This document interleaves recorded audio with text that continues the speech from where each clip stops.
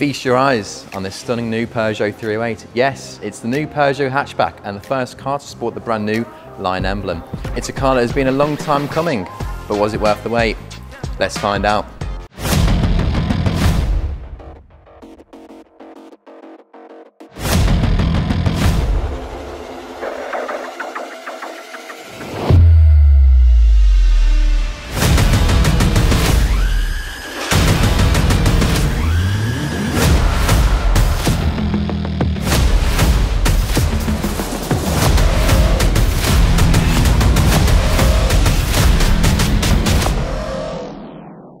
And my name is James from Arbury. I'm very pleased to say that the new Peugeot 308 has landed in our showrooms. It's now ready for test drives and orders. But is it worth your consideration?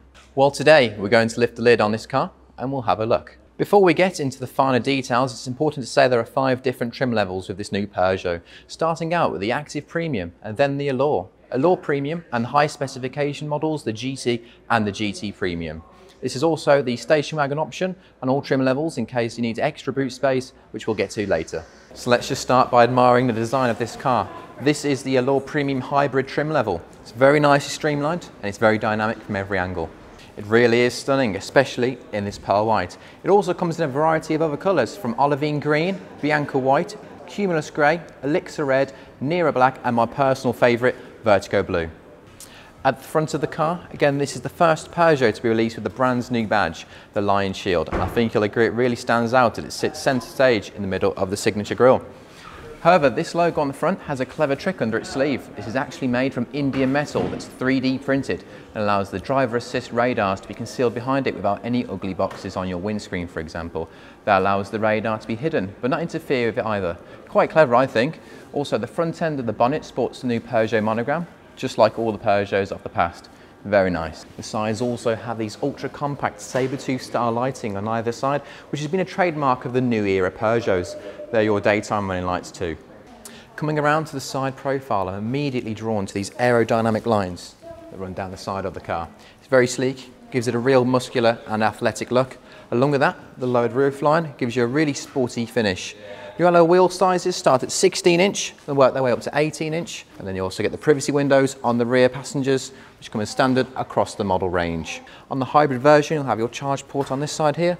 On the other side will be your standard fuel tank. Now to the rear of the vehicle, you have these grey LED rear lights and the gloss black trim, which connects the two on the highest spec versions. Boot release is tucked just underneath, just here. Again, you have the Peugeot's wonderful new badge on the rear too, as well as that tinted privacy glass on the back window there. Also, if it is raining, you can put the car into reverse. The window wipers will automatically turn, just to give you that extra bit of clearer view when reversing. The interior is very different from the other hatchbacks in its class. Build quality is nice and solid. The inside really is even better looking than the outside. You've got the sweeping dashboard and all the different textures on board as well. Critics are saying this Peugeot really has raised the bar on high quality finishes, knocks its competitors out of the water, and I totally agree. This nice 10-inch touchscreen display infotainment system comes as standard across the range. I love that it's really responsive and very user friendly as well. Just makes life a lot easier. Sitting under the touchscreen, you do have the new i-Toggle system. It's basically a shortcut system, really easy and simple to use. Go to your application drawer on the screen, tap and hold on one of the toggles that you'd wish to remove, and then simply choose a new shortcut for you. This makes life a lot easier, a lot quicker, and you can personalise the car to your own liking. Underneath the i-Toggles, you do have some physical buttons as well. Very simple buttons, mostly for engaging the heated windscreens, rear windscreens, recirculating your air, and your general air conditioning and vehicle setting modes as well. You do also, of course, have the hazard lights. On top of that, you can also connect Android Auto and Apple CarPlay. Brand new wireless connection as well. You do also have access to the USB charger just below for physical wired connections too. It's worth mentioning in the center console, you also have a good amount of storage. The USB port, 12-volt socket. You also have cup holders just below. It's additional storage as well, just underneath the armrest, with a USB charger. It's also a nicely sized glove box as well, which is felt lined. It's very nice indeed. Up front, you have the new multi-function steering wheel, which gives you access to the various driving aid functions, mobile phone connectivity and media functions as well. does also have voice activation via the Peugeot Assistant system. You can use the command verbally, or you can press the button just like so. Take me to Arbury Bromsgrove. Navigating to Arbury Bromsgrove. It's as simple as that. Beyond the steering wheel, you have the Peugeot i-Cockpit system as well. It's a full 10-inch digital display which shows you a lot of useful driving information. It's a safe way to keep your eyes on the road whilst also being able to view satellite navigation information and your media functions as well. Hybrid versions of the 308 also come with a charging status screen and ability to see how much energy as well as your fuel that you have left on the car as well. Now the boot capacity on the hybrid model is 361 litres. Petrol and diesel models have a slightly larger 412 litre boot capacity. However, if you require an even bigger boot, then the SW version boasts a 608 litre capacity. By folding down the rear seats, you can achieve a maximum of 1,634 litres. So let's talk engines. At each trim level, we have the option of a petrol, a diesel or a hybrid. The entry level is a petrol with a 1.2 litre turbocharged engine. It's got 3 cylinders and it puts out 131 horsepower. Then you have the 1.5 litre diesel, which also produces 131 horsepower.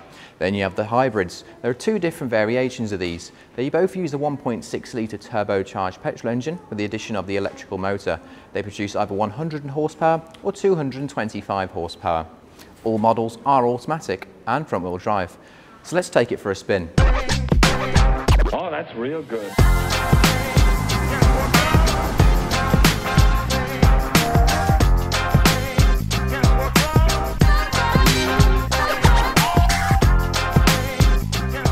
It's really comfortable to drive, soaks up all the bumps on all the UK roads. It's refined, but does have a bit of a punch on it as well. If you pop your foot down on the accelerator, you do get that solid acceleration from the petrol engine.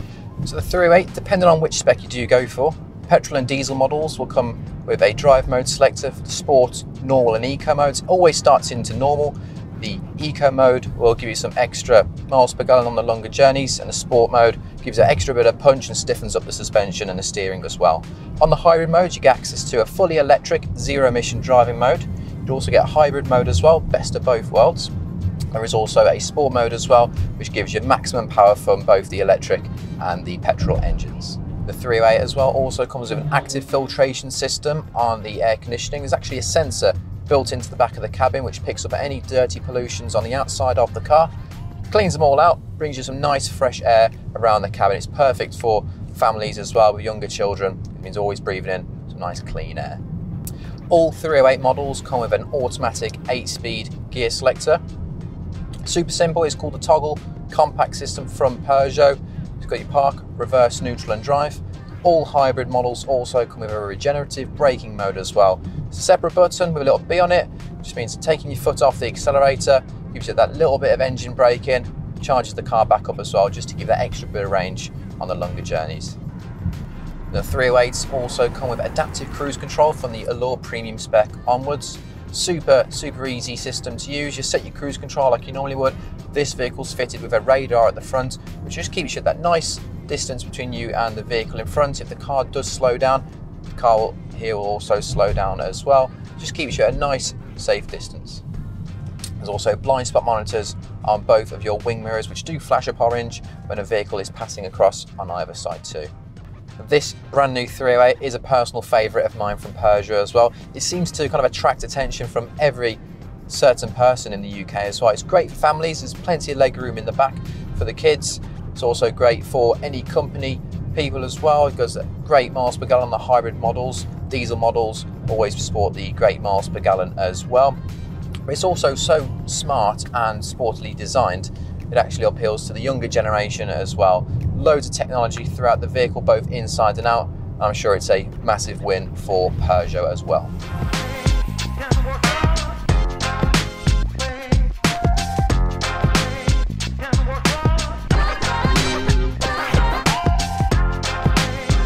So there you have it, the wonderful new Peugeot 308. A superb car with stylish looks, high quality interior and some really clever little features.